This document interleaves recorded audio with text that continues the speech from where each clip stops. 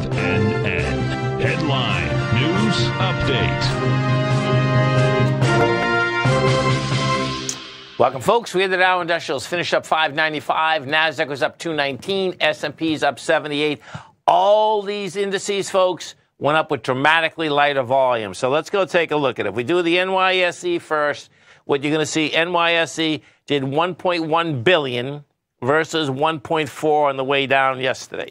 We go take a look at the NASDAQ comp. You're talking about 5.1 billion versus 6 billion on the way down. This is a counter trend bounce. I expect you up a couple more days. Bottom line, we'll see how they handle the swing point. Gold contract down $15, trading $19.28. We had silver down 14 cents, $25.40 an ounce. Light sweet crude up $8.39, trading $111. Now, the oil contracts on ABC structure up to 117.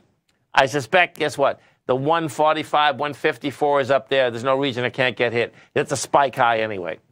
Notes and bonds. The 10-year note down 1 full point plus 21 ticks at 127.02. 30-year off 3 points plus 12 ticks at 155.25. Let's get over this 30-year, man.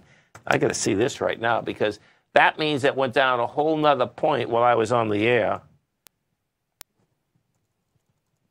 USM. Okay, so let's see this. We did 444,000.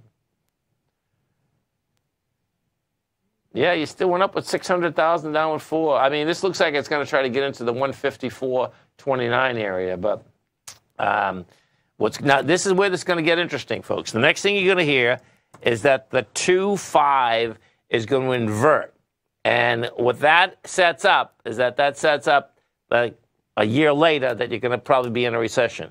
That's kind of that move here. That's pretty intense. That move, particularly since when I got on. Let me just do this intraday again.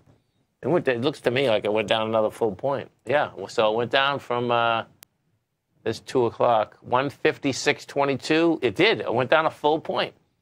It went down a full point in an hour. So the next couple of days, guess what, folks? You're going to start hearing the inversion of the curve again. That's what's going on. Have a great night. Have a safe night. Come back and visit Tommy tomorrow morning. Kicks us off 9 o'clock in the morning. Great show.